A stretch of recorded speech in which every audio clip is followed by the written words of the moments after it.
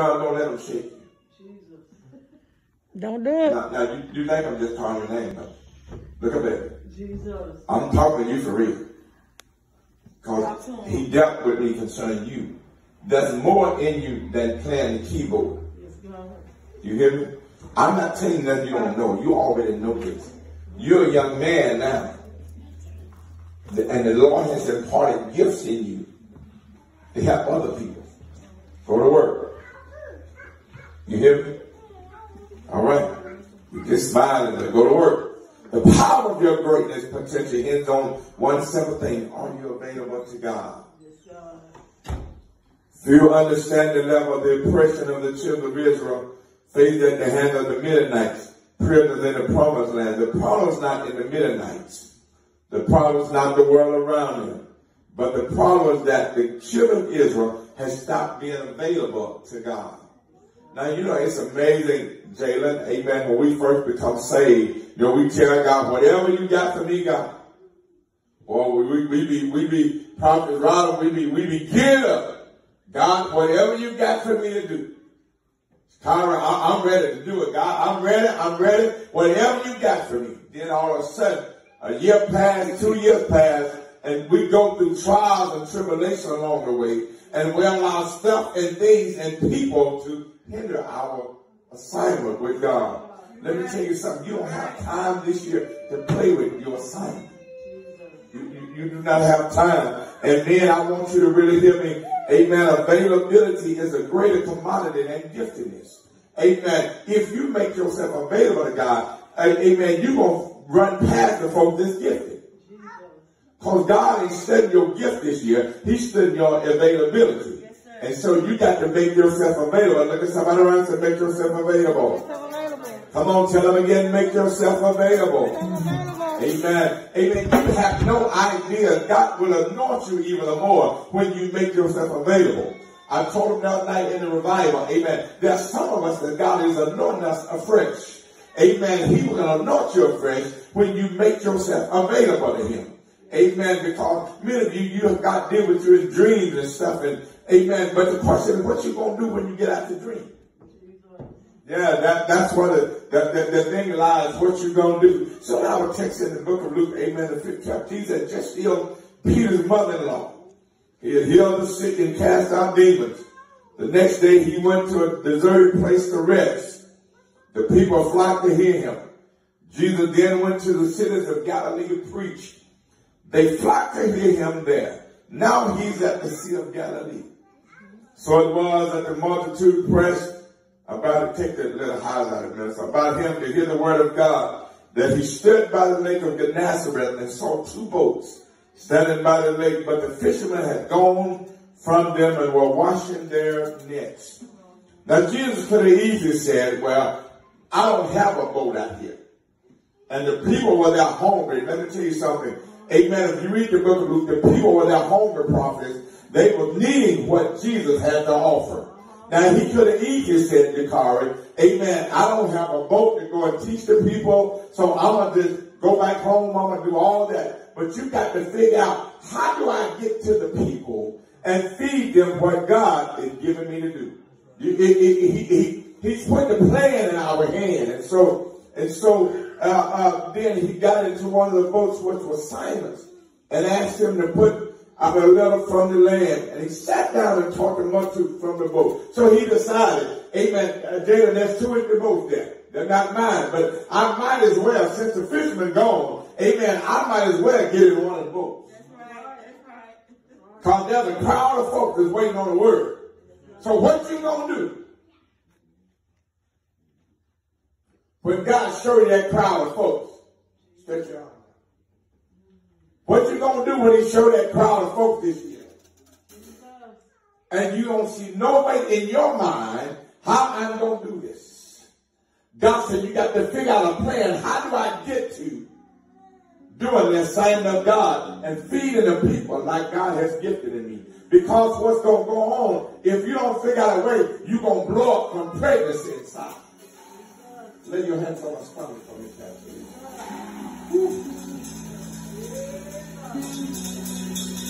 God said, I did not impregnate you. not to feed the people. And if he ain't showed it, I believe he done showed it. He can show it. He's going to show you a business of a crowd of folks. And it looked like there about 2 or 3 people went to try to help him and could not help him. Because the assignment was yours. You got to fulfill the assignment with you. Whatever you do, fulfill the lady hand by hand. My God. Yeah. Yeah. Woo. My God. My God. Woo. I feel an auction there. My God. My God.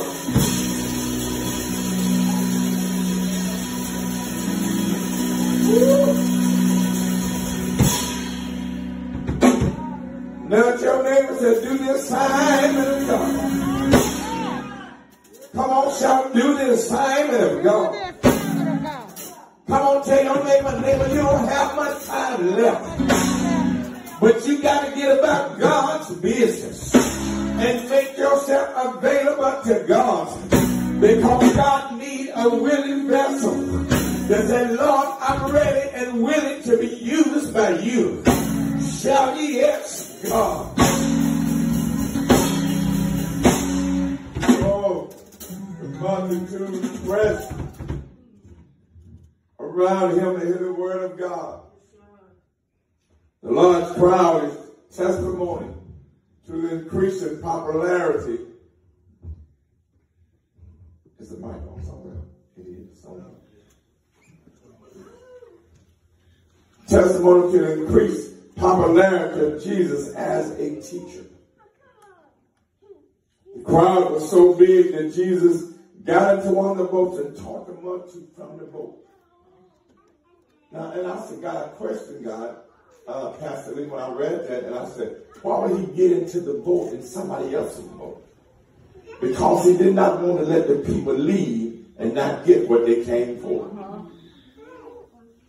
You don't want to be a place this year. God is assigning you an assignment, and you don't want to give the people what they need. Amen. And you let them leave the way they came. So one of the boats, which was Simon. Simon must have felt privileged to have Jesus teach from his boat. Let me tell you something. When God got an assignment for you, amen, amen, you ought to feel privileged because he's not anointing everybody with an assignment in this season. That's the only remnant that God is anointing in this season. Now, you may have an assignment, but there are some of us that he's doubling your assignment and doubling your anointing in this season. So we can also be sure that Simon listened to this teaching all the more attentively. In other words, when he saw Jesus in his boat, he got excited. Now, I don't know about you. You ought to get excited, amen, just knowing that God got something for me to do. You hear me, Nathaniel? He got something for me to do. Brenda, I'm glad to see you today. Amen. He got something for me to do. Amen. Amen. And so, 3 points to folks. And Dave, when I give you 3 points, we're going to roll up out of here. You going to roll with me today? Now, if you feel like tag team, you got a mic on that. I'll break you if you want to. Now, just jump in there. All right? And that's it here, all right? Okay, so 3 points to folks that relate to availability. Now, I want availability to define. The word availability means accessible for use or usable. Amen. The second thing is, amen, the key to availability is obedience. Amen. I think I heard somebody say that earlier. Amen. If you want to be obedient to God, you got to be, or if you want to be available to God, you first got to be obedient. One thing I learned in life when I was coming up in ministry, Sister Chair, I didn't really know how to do a lot of stuff, but I made myself available to God. And let me tell you something, when you make yourself available to God through obedience, you saying, God, I'm open to whatever you have for me to do. And so what God started doing, he started increasing Amen. And if you want God to increase in you, just be obedient to his word. The Bible says, if ye be willing and obedient, ye shall eat the good of the land. So look at your neighbor and say, neighbor, you got to be obedient to the voice of God. So the last and final point is, when you become available, you got to prepare yourself for trials and tribulations.